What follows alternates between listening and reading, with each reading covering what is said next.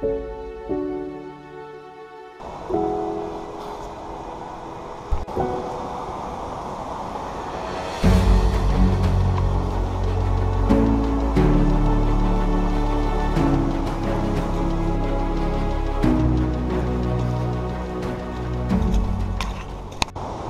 guys, we're here at Fairy Glen. I've had to scramble over all these wet rocks and I made the wrong choice in wearing Wellington boots, and honestly I've fallen over more times than what I can count, but as you see it's actually worth it. That's the gorge itself, and it's quite it's normally a white torrent, and we've had a fair bit of rain, which we have had some rain, but it's not too bad. Heads off down that way. I've got to be really careful because I'm perched on really wet rock. I know the competition. I've been here more times than I can count, to be honest, but it keeps dragging me back because I love the place. As you can see, it's absolutely fantastic. Proper deep gorge, and a place with Celtic fairies. Well, it looks like it's starting to rain. I'm kind of perched on the edge of this seriously wet rock.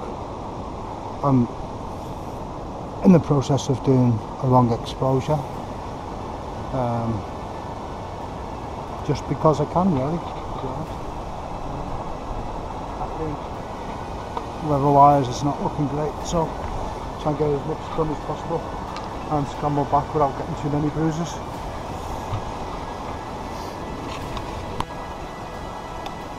Right, just scrambled from that rock what's jutting out into the river, and I think we're going to head down river now, that way.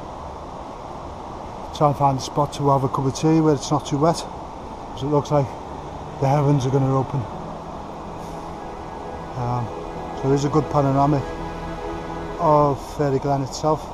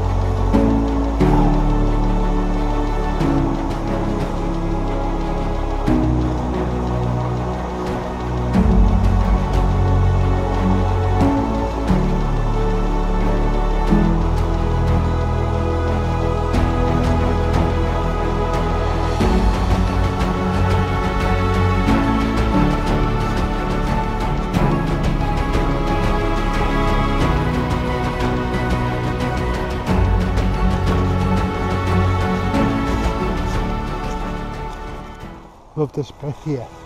A little bit late in the season now. A couple of weeks ago, the trees would have been bright orange and yellows. Really lovely place.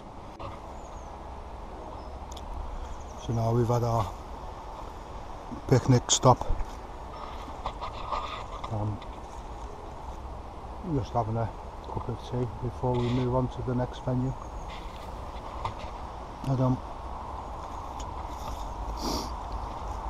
Bit of a shelter there if you need it. So if you've never been to Fairy Glen before, you really need to put it on your places to visit for North Wales, because honestly there's a small charge to get in. That's for car park and access, because it is on private land, but to be honest it's worth it. It's not expensive, it's quite cheap. It's worth it, it really is.